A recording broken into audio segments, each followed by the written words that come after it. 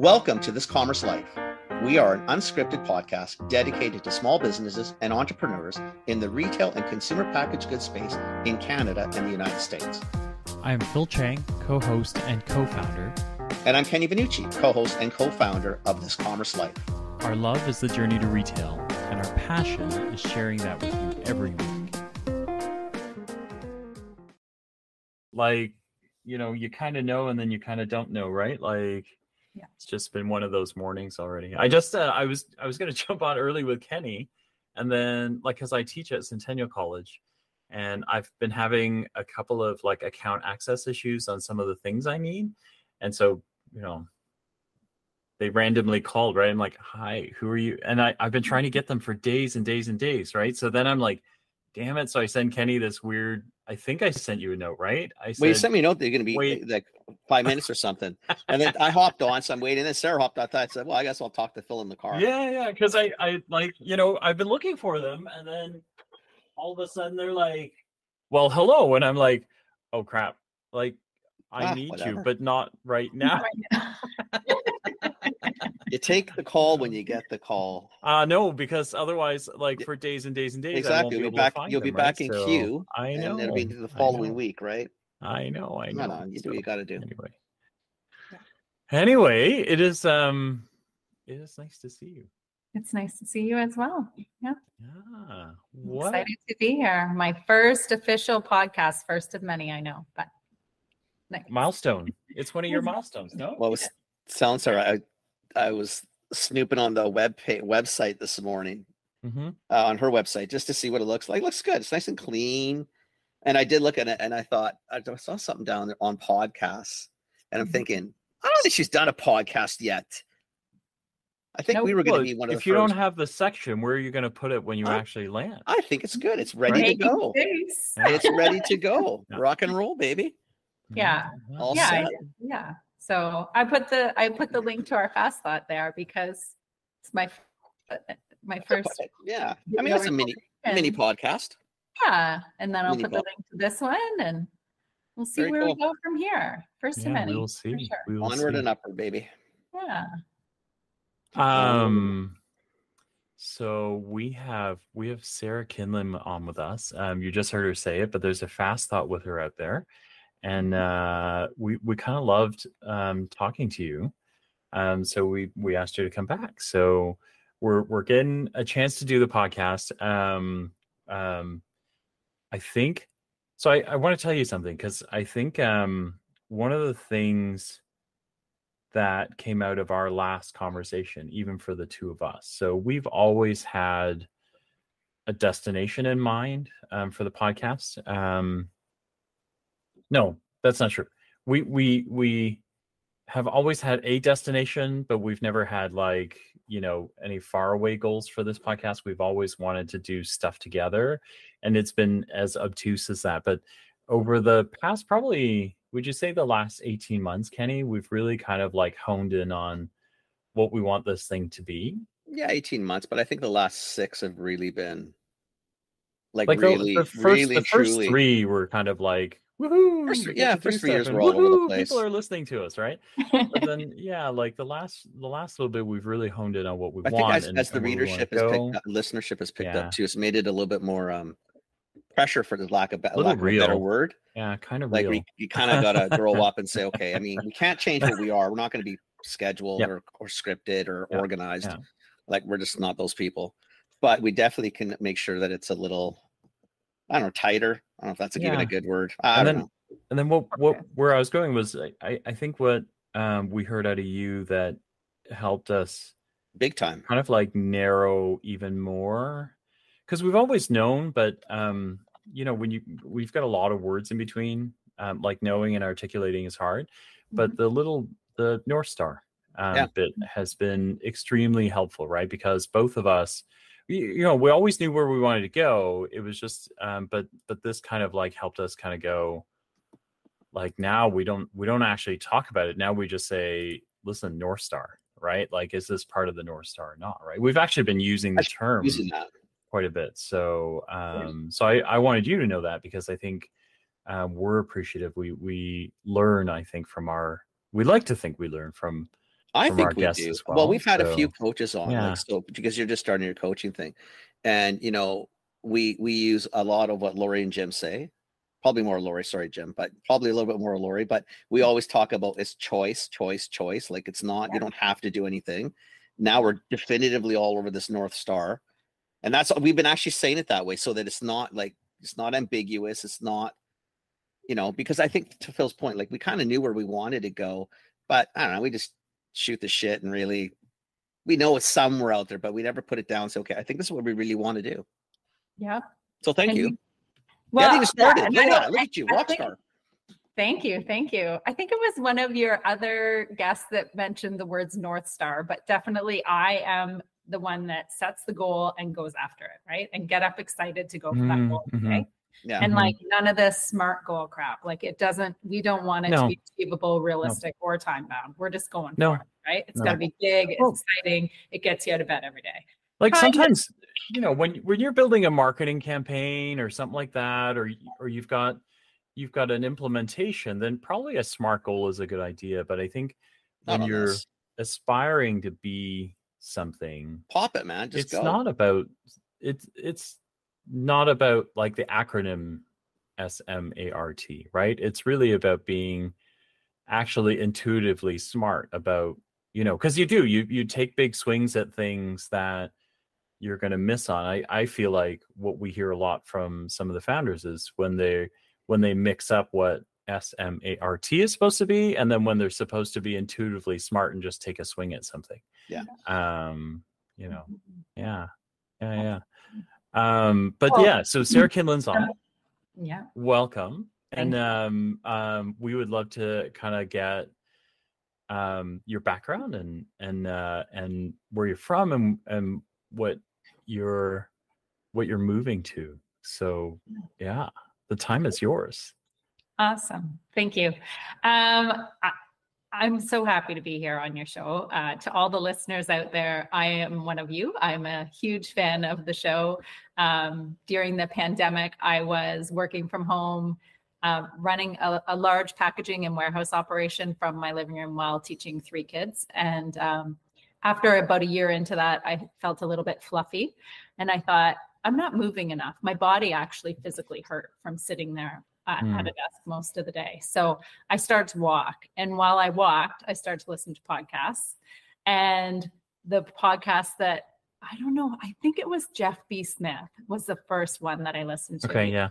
He's an ex-J&J-er. Ex-J&J. I knew him from J&J. So we had that connection. Yeah.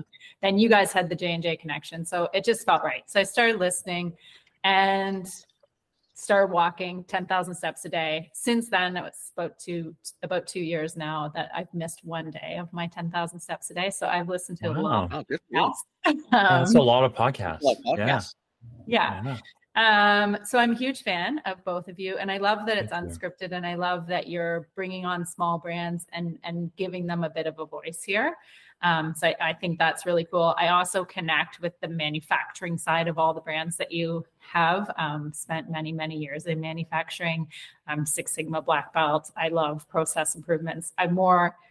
Even more so love people improvements. So that's why I'm getting into the coaching side of things, helping people set their goals and achieve them. So that's how I got here. I guess became a fan of you guys. And then I think you guys were at CHFA and you were talking to Janelle Matheson from John Luke and Neil. Right. Many of your listeners will know. I've known her for my entire life. Well, her entire life, I guess. She's my baby sister. So her and I grew up in a very fun household. We have 9 kids in our family. So we're #Zettel9. Jeez. So we learned about leadership and teamwork at a very, very young age. Oh, really? 9 kids. Be resourceful and resilient. Sure. So yeah, big, huge family. Should give a shout out to all of them, not just my one sister, Janelle, but she said to make sure that I mention her for sure. Well, she practically attacked us at the show. So yes, thank you, Janelle. We love her. Thank you. Oh my gosh, you sent some energy. Holy moly. Yeah. So she's my sister. Yeah. We have a lot in common and a lot of differences, but So then she got us connected again and we did the fast thought and then here we are today. So More about my story. I, was the rule follower my whole life. So, was the first of the 9 to go to post-secondary, first to get a degree. I have a degree in chemistry from the University of Guelph, super geeky. There was 8 people in my graduating class. It's not a popular sport. But got the degree, got the husband, got the house, got the kids, got the great career, was climbing the ladder. Life was awesome. And then got to a spot in my career where it was like, okay, well, if you want to go the next rung on the ladder, you're going global. So you're going to move to Europe or you're going to move to Asia, and continue to grow your career. And I have this really nice husband that I really like, and he owns a business here in Southwestern Ontario. So at that time, that was pre-pandemic, going into a global role meant that you physically would move to that spot. So how old are the kids? For me. How old? Oh, at that point. The kids are, today they're 18, 15, and 8. Okay. So this is going back 4 or 5 years. Yeah. So yeah, they were, still like early teens and tough to move, right? Like the oldest would have grown some roots here. You get into that age where your friends are now going to be your high school friends and all that fun stuff. And I think the other way, because I went the other way, right, is I got there and then did a global role, but I did it from here. But the kids were really small then, right? Like, so the kids were, gosh, I think they were like 3, 4, and 8. Okay. So kind of like 18 months of traveling, like I think there was one trip that I was in the UK for a week. And then I got extended out because I had to go see the J&J folks in Vienna. Kind of awesome in the UK, get to go to Vienna. But, somewhere halfway through that trip, I realized like I've been gone for 10, 11 days. Like it'll be half a month that I'll be gone from the house. Right. And then that was like, that's the flip side of you either move and everybody goes, or you go, well, I'll go. Right. And that seems fun. And then after a while, you're like, this is not fun because they're all growing up without me. Right. So and 14 days away from a newborn is like it's an eternity, a tenth of their lifetime. Right. Exactly. It's you miss so many things. Yeah. It's craziness. Plus you have an unhappy spouse potentially at home because they're a lot of work. They're a lot of work. I go, why doesn't she want to talk to me? I don't understand. She's too busy or too tired. Like, what's either one or the other? Or then if she has time left, she'll be angry at me, right? But yes, exactly. So moving global didn't feel like it was going to be the right fit. So I started exploring opportunities that I could go like kind of across Canada. And so I moved into a distribution role, which was fun. It was fine. I was the quality manager for the distribution center in Canada. But I knew I'm like, okay, I have to figure something else out. Right. And so both my sons were playing on the high school football team for 1 year. They got to play on the same team together. Awesome. And it's funny because one's 6'5" and the other one was maybe 5'6". So they're very cute together in their little photo on the football field. But on the football field, on the sidelines, I ran into another football mom who had left J&J maybe about 10 years prior. And I was like, what are you up to? And she was telling me her story that she started a coaching business and she's doing a lot of speaking and workshops and things like that. And I was who did you meet? Danielle Jaworski. Yeah. Okay. Yeah. Okay. So we connected, and a few months later, I started in a coaching program with her. And the program that she led is called Thinking into Results. It's Bob Proctor based. Procter and Gamble company based. And I said that wrong. It's not Procter and Gamble. It's Procter and Gallagher. Sorry. Gallagher. It's still P&G. Competition on the mind. A different P&G. A different P&G. I'm glad I caught myself there. So I did this thinking into results thing. And what I learned is that your thoughts control your actions, control your results. So 6 months intensive, lots of time discovering myself, who I am, did lots of like therapy on the side, I used to have extreme anxiety, for example. I did some therapy to help me get through that anxiety. That came from being in the big household where, you know, going out the door, you hurried to get in the car, or you'd be in big trouble, right? So because it was a big deal when any of us went anywhere. So that anxiety of leaving the house stuck with me, but I was finally able to work through that. Did a lot of self-discovery over the past 18 months and came to creating the company Pearl Performance. So my company, I've done a lot of coaching and I'm just getting into speaking now. So as I'm on my first podcast. So my goal, the goal I set is I'm so happy and grateful now that I'm a world-renowned speaker, coach, and educator. So I've been taking steps every day to get to that goal and having so much fun doing it. So that's awesome. You haven't stopped smiling, so that's kind of nice to see. Yeah. Yeah, the COVID mask was very hard for me because my favorite thing is my smile. Yeah, that's hard. That was hard. This is very cool. How do you, so you still have the full-time job and then you've got this coaching thing on the side. You're still smiling. Yeah. Right. So that tells you something too, right? Because lots of full-timers don't smile when they start side hustling because it feels like too much work. Yeah, it feels like too much work, right? So you kind of know when you're that entrepreneur type because you do something new and you're still smiling and juggling everything else, right? So yeah, I don't do hard. I think hard is a series of easy steps if you break it down. So if something is hard for me, I've really triggered to stop now.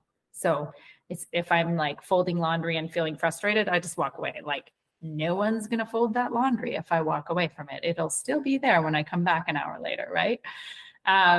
So I just, if things get hard, and not that laundry is hard, but sometimes you could be frustrated because right. 100%. Laundry and everyone else is outside playing or whatever, right? Like, so if things get hard, I just stop. And that's something new for you, or is that something is brand new, brand spanking new? How did you figure this one out? That's not part of the rules, right? It's not like part of the rules. Start, you know. Well, especially like if you come from corporate, right? You know, you start a task, you finish, and you finish it. But what people don't understand, like I don't understand. Everybody's got issues in life, but in corporate, like you could have a task at 9, and by 10 have 4 of them. And they're all important, and you got to do the prioritizing, or whoever the biggest boss gets the win, I guess. Yeah. But it's hard to do the walk away. It's hard to say it's hard and just say, well, I'm not going to do it right now. Come back. That's a hard thing to learn. It's a hard thing to discipline yourself to do. I know the example laundry. People are going to think, well, big deal. Well, it's part of a lot of things. It's the laundry. It's the dishes. It's one more email, whatever. I mean, it's all of that. Yeah. So part of your coaching, is this something that you learned to do? Like, so we discovered this thing called flow and ease, and there's lots of books about being in a state of flow, and coming from process excellence background, like I love when things are in flow, right? I also learned a statement called it's illogical is more efficient. And I love to be efficient. So those two things go together, right? Illogical is more efficient. So if it's illogical, if it doesn't make sense, it's probably more efficient. Like when you're working, trying to get work done, it would be illogical to stop working. But it's also way more efficient. Yeah. As soon as I understand that. Something, just get up, walk away, come back. It's so much easier. So I take a lot of breaks.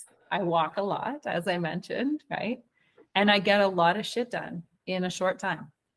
You know what? We do that for sure. I agree with it. I just think I'm thinking, like, I don't know what Kathy's like, Phil, but I know what Amelia's like. Yeah. And sometimes I wish she would just walk away. Kathy's relentless, right? Right. Like and it's once not you a start walk grinding. That's just then I'm thinking. And then I watch rabbit holes, and I can feel it. Because we're on the couch together usually, it's like this. One leg's this way, one leg's this way. And you can feel it where it's just, right into the rabbit hole we went. Yeah, we're spinning now. Right? Yeah. I'm thinking, you know what? You should just last close week it and just do anything. Go have a bowl of ice cream. Last week I said to him, I'm not doing this. I'm done. And then I went to play volleyball. right? And then came back and it was just so much better. So easy. So much better. But it's a hard thing I wanted to do, to just especially if you're take wiring, 1 second right? and show you this because I have this kicking around. Oh yeah, I have one So of Kenny, those. this is the so there's a whole missing piece of it. There's like a great big green slab that goes underneath this, and it's when you get the red belt, because J&J likes to make everything J&J-ish. Yeah. So when you do Six Sigma at J&J and you get a red belt, then you get a moose. Yeah. I don't know why a moose, but you get a moose on this great It's kind of cool green slab thing. And the green slab kept getting in my way, so I just unscrewed it. But I love the little moose, so I keep the moose around. So love it. there you go. Yeah, I actually see it. Like it's you can't see it from here, but it's like behind me on the shelf there, and I saw it while you were talking. I was like, oh, I gotta show her. So, I have that moose as well. Yes. Yeah. Yeah. The good old days. I know. So Sarah, where you worked with your friend, the other soccer mom, so was she was coaching you, or did you He was coaching take a formalized course as well? Yep. No, I did not take a formalized a coaching program or certification. I took over 20 years of coaching people experience that makes sense. Yeah. Do you have to do the other side though? Like, does it? No. It's a total paradigm. Yeah. And it's not coming from a regulated industry. The coaching industry is not regulated, right? No one's going to ask you what your certification is. If you help them achieve great goals, that's all that matters, right? Mm-hmm. I've since worked with lots of other coaches who are not certified, right? I don't know if the certification part, first off, I don't even know who certifies that. I don't think there's a national coaching board or there's. No, you could, like I could do a 1-hour course and get a coaching certification. Right. Say, certified coach. I could also just be myself. Yeah, go that route. Yeah. Yeah, go that route. I grew up in a small town. I'm pretty honest and authentic. It's just, that's who I am. So I put it all out there, right? Yeah. I like it. I like it too. I like it. Yeah. So wait, so tell me what's your coaching business called? Pearl Performance Incorporated. Okay. So sarahkinlin.com is my website. So I have this 10-week coaching program where I kind of there's kind of 3 things that I like to talk about: grit and grace, flow and ease, as we just talked about, and then rest and reflect. Right. So we talked a lot about the resting part. I also started journaling to really reflect. Right. And it's so amazing because you think that you're not accomplishing anything. And then you just look back in your journal 1 month ago and it's like, holy crap, I've come a long way. Holy crap. Right. Yeah. So on those 3 things or 6 things, however you want to say it, I have a 10-week program where I walk people through those steps and help them develop a bit of grit. Like, what's your grit statement? I have a grit statement that I write down every day. It's faith over fear. I live my life freely and on my own terms. I spend the most time doing what I want to and love to do. I try new things. I'm growing. So that's my grit statement. I say it over and over to myself. Lots of different things within that, but it makes me feel like I can do anything, right? I help people develop grit statements that will be nothing like that or might be similar to that, but it's meaningful to them, right? Then I have a grace affirmation. I am strong. I'm beautiful. I can do all of this. And anytime I'm feeling that overwhelm, I play it over my head. And that was the big thing about thinking into results. It's a lot about getting it to your subconscious, right? So that you don't even have to think about it. You just know, right? I'm strong. I'm beautiful. I can do all of this. I've written that in my journal 1,000 times easily. So I have it on the sides of my monitors as well, both of those statements. So in my coaching program, I'll help people develop these affirmations that are meaningful to them, that will help them, right? Because grit is like relentless pursuit of your goal, but grace is like forgiving yourself if you're not perfect. Yeah. Right. So you need both of them to go forward, and you need the right balance of them. Then we talk about flow and ease, right? And getting into the state of flow and what that means for people and helping them just realize that everything that they need is going to come to them exactly when they need it, right? So just not being stressed out, not being worried, but being willing to receive what's coming your way, right? Then we talk about the importance of rest and taking lots of breaks. I would say like I'm a wellness buff. Like I really enjoy wellness. I enjoy eating healthy. I enjoy working out. I enjoy movement, exercise, drinking tons of water.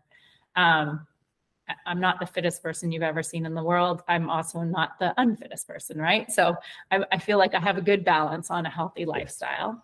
I like to drink beer. What's your favorite beer? Bud Light. I'm a Bud Light drinker. Okay. Yes, okay. I know. Some people would say that's not really beer, but I was gonna judge you on it. Just for funsies. That's Bud Light. But I love the fact you drink beer. Yeah, like my sister drinks those IPAs, and I grew up in a small town too, and you know what? It would be like a Coors Light, Bud Light, Miller type of town, and you know what? We drank it happily, and I didn't. Nothing wrong with it. Nothing wrong with it. Yeah. But I still like to judge because it's fun just to piss off people off, pick on them. You have to do that. It's a podcast. Yeah, it can't be all that nice, Phil. No. Jeez. Yeah. So, I love my Bud Lights. People know that about me. Like for my birthday, you know, you'd normally bring someone a nice bottle of wine. My friends, a Bud Light, baby. Have a Bud Light, yeah. All right. Awesome. No, that'll do. It comes from having a lot of allergies, and actually, it's not something that affects my allergies. So seriously, yeah. Really? All the beers drive me mental. I still drink beer, but they all seem to just. I've got the Asian gene, right? So it makes my head blow up and all these things. So I don't. Tequila is pretty much the only thing I drink now. Okay. So, but yeah. I only drank tequila one time. Yeah, I hear a lot of those. There's a lot of people with it. Tequila is one of the few drinks that basically, or there is that one time where you stop drinking tequila. Yeah. The day I started and stopped happened to be the same day. Yeah, that's a little more unique than many, but that's I've got that one day as well. I actually think I've had like a margarita with tequila since, and there was that one time. Yeah, and mojitos should only be made, with tequila. Just in case you're ever going down that road, like mojitos. It's just sometimes it's the smell. Like I mean, it's one of those drinks. I think the time my disastrous evening, I think it took 30 years before I could smell it again without having my stomach roll. Seriously, it was just one of those. Yeah, for That's sure. Hilarious. That's hilarious. Okay, so then hang on, I want to go back to flow and ease for a second. Okay, yeah. Because this one really resonates with me because I think Kenny and I are I think we're really good at grit. We're really good at giving each other grace. Not very good at giving it to ourselves. No. But it's why we're good partners that way, because we give each other a lot of grace. I think the one that we've struggled with, that we've fought a lot, is flow and ease to me. Because we there's a lot of grit between the two of us. We grind, and we're pretty relentless. When we want something, we go get it. But then to recognize what's in front of us, sometimes you get so gritty that you think all of it needs to come hard. Yep.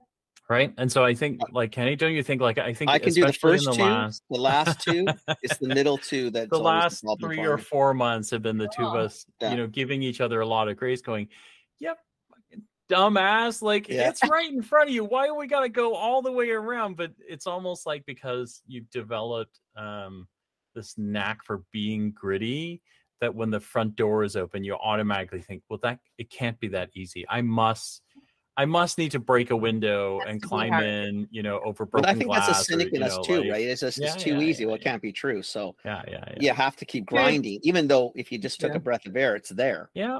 No, everything in life is easy. It is everything. It will come to you with ease.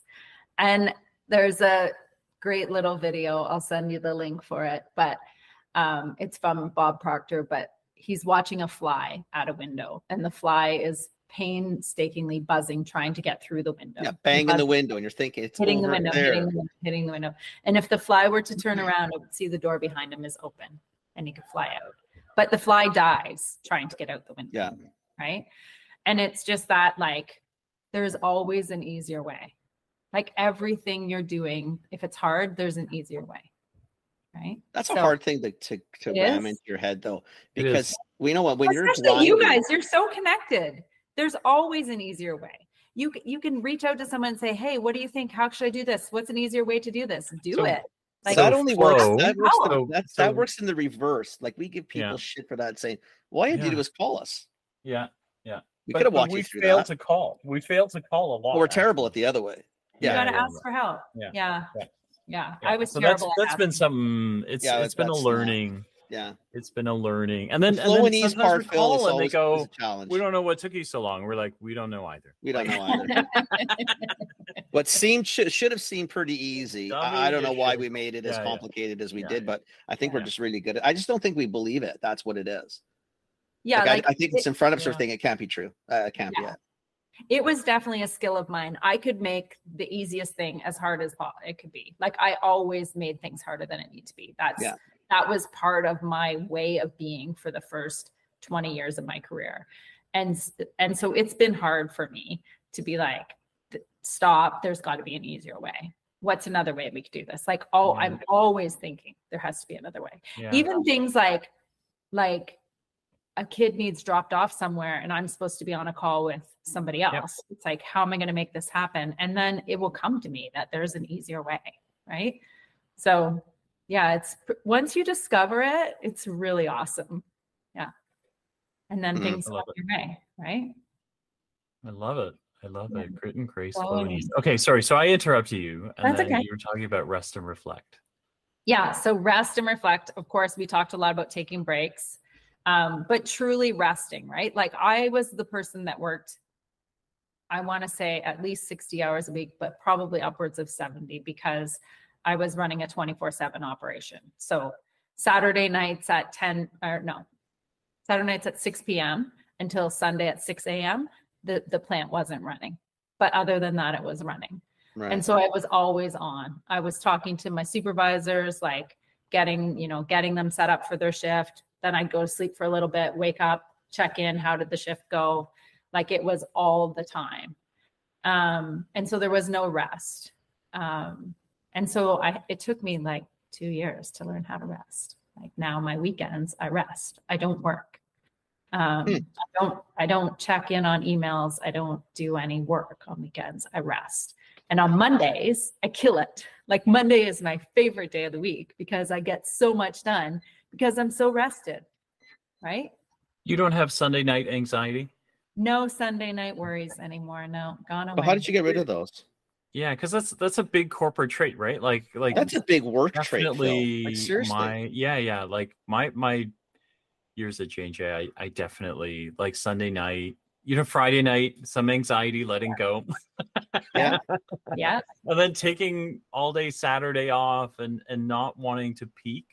Yeah. Not wanting to look, and then by Sunday, midday-ish, you could feel it, right? You could kind of just like, and by 9 p.m. it's like, I gotta go look. Like, I can answer 18, 20 emails. if we went back to the like the last 100 podcasts, I'd be surprised if anybody are having restful Sunday evenings. I really would.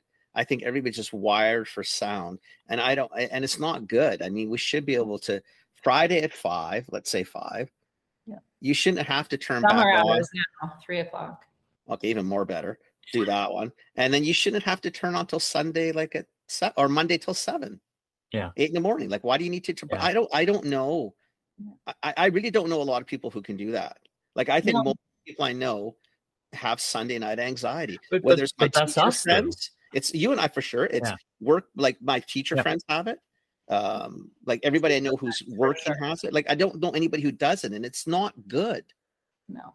But it's us though, right? Because even J&J, like at J&J, we worked a lot, right? Like, I think like most cultures, you work a lot, but there was never a moment where somebody said, you better be online, or you better answer things prompt. Like, I actually found it the other way around, right? Like, even the summer hour Fridays, it's me who wouldn't follow, right? Like, you like everybody who works at J&J qualifies for the summer hours because you work a million hours during the week. So the Friday after, you should be able to take it off.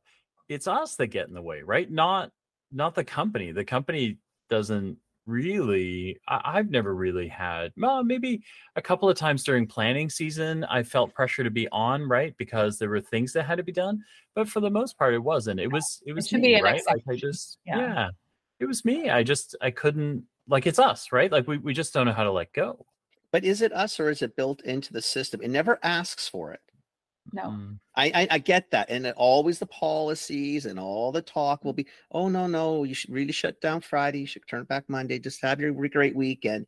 And yet there's this underlying pull.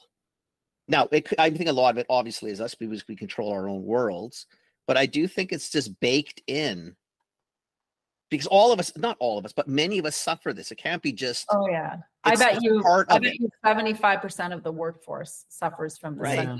worries. Yeah. But that can't be just the individuals. Then to me, like there's something greater playing. Like I think it's like it's an unsaid thing that it's almost like you have to be this freaking wreck on Sunday night, which is so stupid. Yeah, because for it is what? A waste of energy. Yeah. And the thing is if you try it. Just try it one time. Like, just don't work on Sunday nights. Go drink a couple beers with your buddy. Go have a, hot tub and go to bed early. Do something other than checking email. Yeah. And see what happens Monday morning. Because you'll feel so restful. You'll be working at 2 or 3 times the speed that you normally would be. So yes, that's true, but Sunday night because you're worrying so much about Monday. But yes, that's true. But I think it takes, so my opinion, I think it takes a few cracks at it. Because I think the first time I did it, I was anxious because I was anxious, right? Because you kind of go, well, I'll just jump on for a sec. Just the anxiety of not doing it is creating more anxiety than if I just did it. Yeah. But you're right, because now every now and then I'll jump on, but for the most part, I think on Sunday nights, I don't really, like, I talk to Kenny every day, but I don't really. That's not really work. Dude, I don't see you. I don't see talking to you like work. It's just you're. Yeah, that's why you guys you're have my brother, right? So yeah, it's different. It's like family, right? Whatever. Yeah. But that's good. That's cool. I like that. I like. The other thing I do is to help with this is Friday afternoon. I block an hour in my calendar where I set up the following week. So I have an hour. So you kind of know what's coming. Actually, you know what? That probably is the smartest. Go through my calendar and then like any conflicts, get rid of them, make updates, add whatever I need to add, and make sure that I know my calendar is fine and I know what time I'm starting Monday morning. And then you're smart. That's a smart cookie. Yeah. Because I think when you do that, in theory, then on Sunday night, the reason I'm probably or hopefully going to be a little calmer is I already baked it in on Friday afternoon. I mean, what's changed? Nothing. Yeah. Right. So really, what do I need to look at? I've already done it. I already know what's coming. That's probably a really good idea. Yeah. Again, it's just a discipline on the Friday afternoon to not do that extra hour of nothing and do something for you so that your next week is going to be a little more pleasant. It starts well, at least. And Friday afternoons, you're tired anyway, right? Your brain's not working the best to actually be doing work. You might as well manage your calendar, right? Like, take an hour and figure out what's, not that it even takes an hour, but I always have an hour blocked to do that. So, okay. So tell me about who the program is for. I mean, it as we're talking through it, it sounds like there are parts of this that are good for everybody. Well, I mean, it clearly can lend to us. We've already used even some of it. Yeah. I mean, it was very, very ethereal and high level, but we did take a couple things what Sarah said. No, the concept was enough, right? Like the concept was enough for us. Now we still don't do it well in between necessarily, but that's a whole different. That's a university course. Yeah. So that's, when people are starting business, like I'll take any clients that come my way, right? Yeah. So I may still be in that phase, but the clients that I have loved working with the most have been I've worked with a few new to Canada people. So that's super rewarding. Just helping them okay, my favorite trait in people is bravery, right? Mm-hmm. Bravery means that I remember taking this course, the eight behaviors of innovative people. One of them was bravery. I don't remember the other 7, but brave people are innovative. Right. Brave people are gritty. Brave people try new things. They're not afraid. They take risks. Like, they're amazing. They can do anything. So to me, if a woman packs up her family and moves to Canada, they're freaking brave. To me, an immigrant is brave. Period. Let's move somewhere where we don't know anybody. We may or may not potentially don't speak the language. And they could or could not care about the skills I bring. Yeah. Right. I mean, that takes like, I mean, all our parents immigrated, right? Yeah. And you know, when you talk to them and how they discount it, and you're thinking, shit, you came with $20. You didn't speak the language. Yeah. You know, that's ballsy. Exactly. You know, wow. Yeah. Like, wow. So I've coached a few women who are new to Canada. That's awesome. And helped them set goals, set boundaries, because they just think, yes, I'll do it. Yes, I'll do it. Yes, I'll do it. Like, they'll do whatever their boss asks them to do because they want to stay in Canada and be successful. But it's like, okay, but this is your job. This is what you're it's not a condition of staying in the country. We're not that country. No. You can say no. No, that's offside. Yeah. But that's a hard thing to learn when you come from other cultures, right? Yeah. So I found that amazing. Like, that's awesome. Coaching those women, and helping them set a goal and helping them set boundaries. And I coached a few people through like moving from one job to another and setting out that transition plan and what that looks like. And they're like, really? Like, I don't have to do both jobs for 6 months? It's like, you're not going to do 2 jobs for 6 months. Like, we're going to have a transition plan. You're going to talk to the outgoing manager and the ingoing manager. We're going to figure this out. Right. And just like helping them set out that communication plan and putting things in writing. And it just gives them this relief, right? Because I think they have all this overwhelm that they have to do all this stuff. But when you put it down on paper and make it simple and put some steps to it, then they're like, oh, I can do this. Right. So, yeah. So those have been my favorite clients so far. But okay. Yeah. Cause you know, the other, I mean, the one that we probably talk about, we used to talk about a lot, but we've kind of focused way more on the brands now. But there are folks, right? You think of kind of anyone in a big corporate job, you know, you because we all do similar sort of things. We kind of chase the ladder, you move, and then you hit a point where you go, okay, I'm not moving because there are less chairs than there are bodies, right? So either I've got to play some funky games to get there, which I don't want to do, or I could do the tried and true and wait my turn, but I might be 80 before I get a shot at it. But yeah, and it's boring and all of those sort of things. And then what you realize, and then a lot of them have aha moments where you go, wait, I don't actually know, like, I'm really good at this company, right? But what do I have that I can offer? And we tell them the same thing all the time. Is you just need to repackage it a little. You need to go out and see the world a little and figure out that you've got a lot to offer. Yeah. But I feel like those folks would really benefit from time with you, right? Because a lot of them, they've no idea where to start. They've no idea, you know, the one guy I talked about him on this show with Lori Shoplin, like way back in the beginning. Like, so I didn't even know I was being coached until we were like 3/4 of the way through the show. You remember that show, Ken? Oh, I remember we had a couple shows. Yeah, that like, you know, I was coached first, and I didn't like it. Then we coached you, and I thought this is way more fun to do. Yeah, I think it was like under like episode 100 actually. Yeah, and so today he is still. I talk to him all the time. I talk to him every 3 months or so, and he's working on it. So now we've got a bit of a plan going, but it took him basically 5 years of wandering around, right? And he kind of laments the same thing. He's, oh, it took so long. And I go, you know what? It's a process, dude. Like you know, some people spend their whole lives before they figure out what's next, right? Like you only took 5 years. It's good. Like, what's the, you know, yeah. And what's the rush either? Like, why do we need to be in such a hurry? This is the one time around you get, right? Yeah. Like, you don't need to rush it. If you're FOMO does that.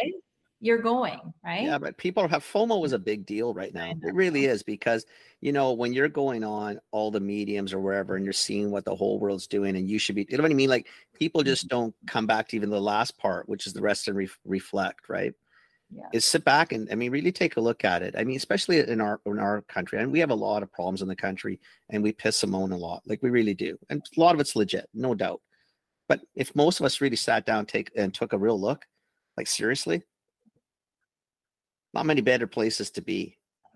We're right, blessed. really, and not many better places for opportunity. And, you know, even with all the inequalities, loads of fairness built into it, with all the problems, lots of really cool shit happening. Right. I mean, I think that's where, to me, like, even because flow and ease, like him and I are going to probably struggle with till the day we part. We'll get better at it as time goes on. But it's probably really not the like, grit and grace. I think we can do rest and reflect. I think the reflection is the part I really wish I would spend more time doing. Like, even most people I know, because I do, I think just fear of missing out is just way too prevalent and baked into our world. It's really not healthy. I think you and I are getting flow, because we recognize that when we've got grit and grace, slowly flow comes with it, right? Because when you put enough grit into stuff and you start moving it, the opportunities come. But ease, we're just not that bright. But if you're really not wired like that, right? You'll have ease. Like, they go together. Yeah, I know. We're not that bright. Well, yeah. It's amazing how you can delineate things that should be together. Ease gracefully, maybe is how. I think we're just problem children. We lack gracefulness, I think, is. We lack a lot of not a lot of cool things, but we lack a few good ones. Yeah. But I think this is where I like, Sarah. It's funny, like, if I go back, and you guys probably do too, if you go back to, let's say, 10, 15 years ago, and the J&Js and the Londons and a lot of the big companies would bring, you know, the coaches, consultants, and all the talks in, and we'd all just fucking reluctantly go to the class because you had to go, right? And you'd sit there, and for a large time, you know, you'd hate it to start. By the end of it, you think, oh, there's some pretty cool nuggets in here. And you learn some stuff. You'd probably think, well, I'm never going to tell them I enjoyed it because we talked so badly about it before it started. We can't change now. So you don't say, but you do pick up things, right? But it's been really cool in the last since I've been out and we've been doing this, there's so much more coaching available in business, et cetera. That's not, I don't know, it seems different now. It just seems a lot less textbooky and more like it's really about, it's almost counseling or therapy. It feels like it's just changed so much. And the community seems to be accepting it more. I know so many people who have advisory boards or coaching people. Like, it just seems so in now. Yeah. Yeah. And it's definitely a community out there. There are a lot of coaches that coach on all different things. I have a visibility coach, I have a speaking coach, and I have like a money-making coach. Right. So 3 different coaches going right now. And all of them different, all of them helping me. Right. So it's awesome. Yeah. So it is a great world. I think like you always think of building that network when you're starting your career. Do I have a sponsor? Do I have a mentor? Do I have a great manager that I can depend on?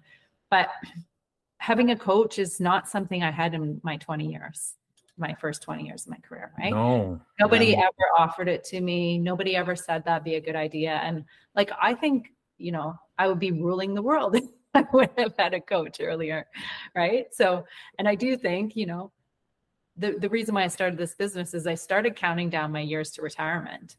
And I don't want to be counting down my years to retirement. No. Like, I'm not waiting for retirement to live my best damn life, right? And I've had a great life, but now it's about to really take off, right? So I also think that retirement is incorrect. Like, I think this notion of retirement, like, I'm okay with the notion. I like to think of retirement more as I'm going to stop doing what I'm currently doing and be doing something else, right?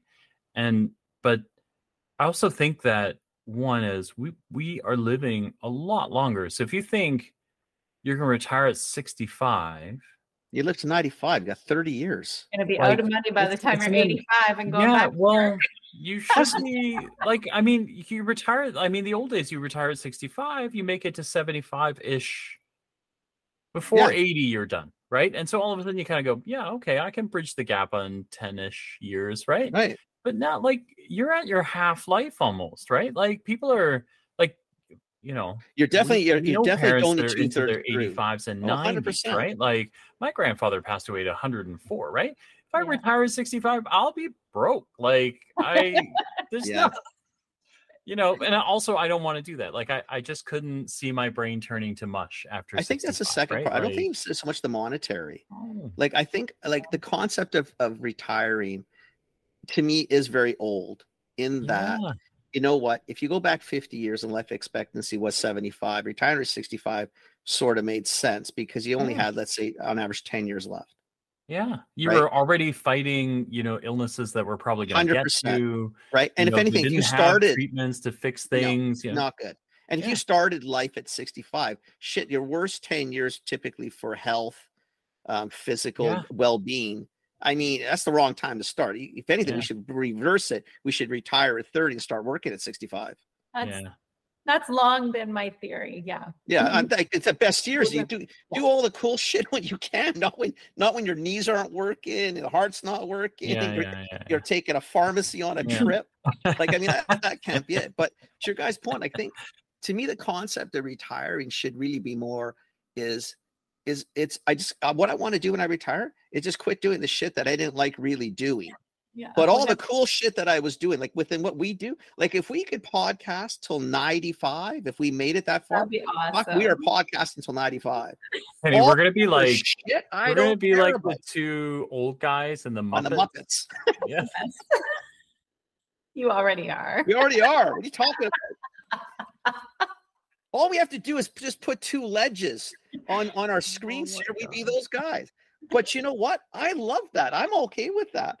I don't give a crap. I like it. Yeah, but I think I like the view from the opera seat. Like, that's my jam. I like it. Exactly. But I think that's what it is. I think when I thought of retirement is to not be doing what I didn't want to be doing. Okay. Yeah, just I'm gonna do all the cool shit that I want to do, and I don't care about the money as much as I care about I want to do this. That's it. Yeah. So now that's part of my grit statement. I spend the most time doing what I want to and love to do. Right, regardless of how old I am. So if you're listening to this, you need to do some coaching. So one, you can get to where you want to go. And then you help push Sarah Kinlin into retirement faster. That's what I just heard. Which it almost sounds like she's almost there anyway. She's already doing only the No, she needs some clients. She needs listeners. She needs some clients. Load her up. She needs some clients to push her into retirement. Absolutely. So get the F on that and go. Yeah. No, I think it's a good thing. I think it's a useful thing.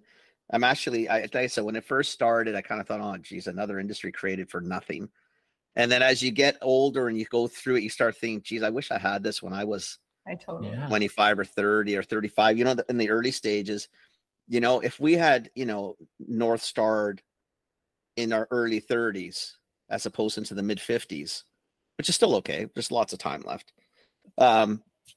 It might have been a different game. No regrets. The way the game played is the way the game played. I think we bought into what our parents were selling, right? Well, we bought into. No, I didn't. Like my dad always. You changed a lot, right? Yeah, my dad always thought I was some sort of he always thought there was something defective about it. There probably is actually, but he was like, ended up he stayed in the same place for like all of his life. But you went to, you still went to big, secure companies. Maybe toward Hubba onward, a little riskier. But I hate to tell you, Danone and J&J are not massive risks in life. Like quitting the jobs is kind of weird. I get it because I'm like your dad. I don't quit that much, but those are pretty secure states of being. Yeah. Do you know what I mean? So we still buy into that. He just never understood it, right? He just like, I don't understand. This is a great company. Why are you leaving? Right? I'm like, well, I'm going to another great company. Why? Like, yeah, but you're leaving a great. I don't understand what's happening here, right? Like they got pension, they got the retirement. Where are you going? Yeah. My dad was the same. 35 years in the nuclear industry. Yeah. That's what you do though, right? That's the way they did it. And maybe we'll do it too, but what will be is like, I think I've done it. I'm good now. But you know what? But if you think about it, if you decide to do this for 30 more years, what's the difference whether it's with Sarah's company or J&J? And if Phil and I decide to do this Commerce Life podcasting for the next 30 years, do it. A 30-year gig is a 30-year gig. I don't care if it's corporate or not. No, I don't think so. So, but I think the love part is the part that really stands, you know, because my dad went to work every day, but you know, like I've told you, Kenny, this story before is, you know, to the end, the last 20 years, I saw him go to work scared, right? Because he was, especially when you kind of hit like early 50s 52, to mid 50s, 53, 54, right? Like, you know, the time in our industries where that's cuts. Yeah. When like, you know, and so he went to work scared all the time, right? He was anxious, he was scared, and then it made him not love the job, right? Like he loved being an engineer, but made him not love the job. And so I always got out. I always knew I was getting out because I didn't want to be there. Like I just, and then, you know, without naming names, but when I was at J&J, I saw lots of people around me, like 50-year-olds that would kind of go, look, I'm kind of tucked away in the corner. If I just keep doing my thing, maybe nobody sees me. I'm going to squeeze 5 years out of here before I make a radar somewhere. And then there's a problem to get rid of me. That's all it is. Yeah. Like everybody in those big corporates, they have plans, right? They go, okay, so if I get cut this year, I'm fucked. But you know what? Like 3 years from now, if I can just make it through 3, we're good, right? And so every year when the cuts come, everyone goes, whew, a little bit faster than the slowest in the herd. And you're going, no, this is a bad way to live, people. Like I think it's bad, right? Like, you know. Yeah. But I think you know, to finish that is, I do think, I guess what I hope is even now the kids see when, you know, like, because like Thursdays for Kenny and I are like bonkers. Like yesterday we recorded 3 podcasts. I think 1 short and 3 podcasts. We did podcasts like, you know, 4 o'clock, almost 5 o'clock, back 6 to o'clock. back. Yeah, not almost. We had to cut them. Start cutting. 3. Yeah, you know what I mean? Like, but if that was my regular job, right? If that was what I was doing before, I'd come out grouchy, right? And the kids would know it, right? But now they're seeing, I came up, I was whistling, I was tired. But I was happy, right? I could have done 2 like, more. I was happy. Yeah, I could have, right? Like I was really hungry after the last one. We interviewed a chef in the last one. And he was killing us. He was talking about mushrooms and like morels and, you know, chanterelles. And I was like, oh God, it's like 10 o'clock running in my head. I'm hungry. Like, what the hell, man? But yeah. Anyway, I think what you're doing is cool. I think you're going to kill it. Cool. And I think it's just it's a good thing in this industry that we actually have people like you available to us. So on that, because I actually do have to go to work. If someone wants to talk to you or potentially use you, how do they ways to find you? Yeah. Best spot is sarahkinlin.com. You can find Sarah Kinlin on LinkedIn as well. And then on Instagram at Pearl Performance Inc. Perfect. Okay. And we'll drop all the links in the podcast notes. And if you send that other thing, that link you were going to send, if you get that, I can't remember, we talked about at the beginning, there's a link you were going to send, get that to Phil, and we can plop that in there too. Oh, the fly. Thank you. Yeah. Yes, and then we'll put everything in here and make sure you sign up so Sarah Kinlin can retire early. And do what she wants to do. Or she can just retire in a long time, but just have a really nice ride all the way through. Yeah. No, retire from her regular job and do the things she loves. Oh, that one she needs to bury. That'll be quick. Yeah. She's on her way, so we need some listeners to just sign up. Give her a couple more pushes. That way, the flow and the ease, it comes. So exactly. Come on, people, pay attention. Flow and ease. Click on the link. Go talk to Sarah. So. Awesome. Thank you, Phil and Kenny. Awesome. Thank you to all the listeners. Our pleasure. Very cool. Very fun. Our pleasure. Sarah, you have a great day. Phil, stick around for a minute. Okay. Bye. Sarah, take care. Take care, Sarah. Out. It's cool. Fun. Very fun. You know what's funny? Like I said, honestly, I remember doing those coachings, and every time they had them at the fucking last thing I wanted to do was all these stupid things. I loved, like, over the years, because probably Lori was the first sort of formalized coach that I'd ever really spoken to. And then since then we've had, you know, her and now Sarah and a few others in between, you know, with Ange and Scott. I don't know. I think there's a lot of cool people out there that I think a lot of the small businesses, if you can budget it in, you should budget it in. if you can. And I get it's a cost, but the cost to help yourself do better and be better and maybe just change how you view things, I think is pretty critical. You and I are pretty lucky because we've had a bunch of free sessions in essence, even on the podcast where you and I get to talk later and think, okay, how about this? How about, you know, you start actually using some of what they say, but never. But I think it's a critical difference too, is we live in an economy now that isn't, it's not a 30-year, 40-year. Like I have friends who go, you know, why do we keep doing layoffs? All I want to do is keep my job and do my job till I retire. And I always say the same thing to them is, you can't think that way, right? Like we're in an evolving society where the skills change. If you're not paying attention, you're going to get caught and then you're going to get left behind, right? Yeah. And then when you do, it's really hard to find out, and to figure out how to catch up, right? So you really need to, like, you know, so like having someone like Sarah in your life, or Scott and Ange, or Lori and Jim, you know, like, and I'm sure we've missed somebody in between, but these folks, like, they're so great at kind of helping to, you know, dial into what you need, right? So I think they are too. Yeah. I think it's like I said, you know, and because a lot of people who know me, I would have been the cynic on this 10, 15 years ago. And I actually think today that just, again, even just the small talks we've had with these people, I know you and I, because I can tell after, and even for weeks later, we do talk about it and we do try to, you know, change how we sort of look at things too, because we're a bit older too, right? It's not our generation. It's a younger generation that totally seems to get this, and they'll have all these people around them. I mean, God bless them for thinking it through. Yeah. Right? I mean, we never did.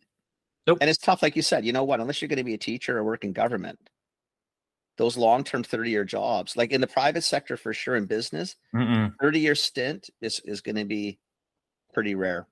It's pretty rare, almost non-existent, to be honest. Yeah, I won't say that yet, but I think it's probably getting very close to non-existent. It just changes too quickly. People get bought, sold, moved, shuffled, you know. But even if you're in teaching or in government, if you don't keep your skills up and keep evolving and staying on top of it, you'll get left behind.